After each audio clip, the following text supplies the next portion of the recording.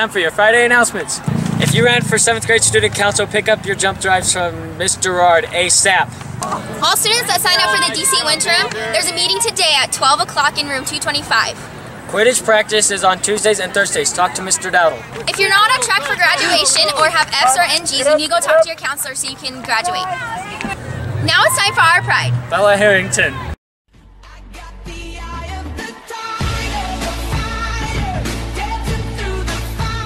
I play volleyball, basketball, did track last season. She's a great runner, she's a great jumper.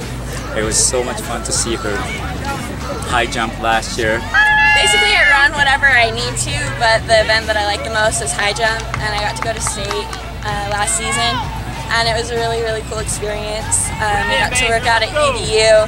It was super fun, and it's like cool because it's like girls and boys, so it's like a completely different atmosphere. I just love the opportunity to coach Bella because she's thinking ahead all of the time, and she asks questions that people that have been playing for 10 years would never ask, and so it's such an opportunity to be able to coach Bella. My favorite part about volleyball is that it requires that everyone like rally together. You know, it's like you need to develop so much unity within your team, and that's different from like other sports. I think like track is such an individual thing, and volleyball is so, you have to be so united. Without Bella, we would not be the same as a team, and we're so happy to have her. She just puts forth 110%, 120% of her effort into whatever she does. So I'm really, really excited for basketball season because I got to work out with the guys over the summer. And so I'm so excited because I've just like developed my skills a lot. You know what? I want Bella on my team. Coach Nielsen, do you want anybody from the boys team that we can trade? And in addition to being a good athlete, a lot of people don't know she's actually a genius.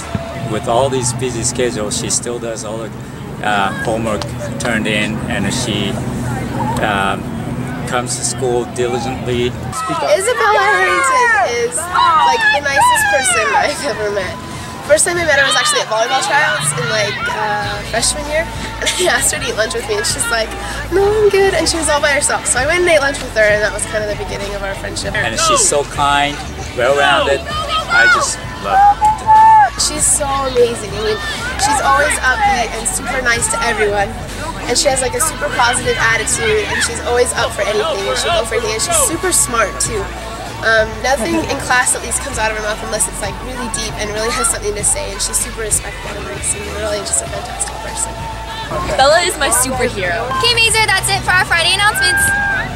And then, never mind. Yeah, what?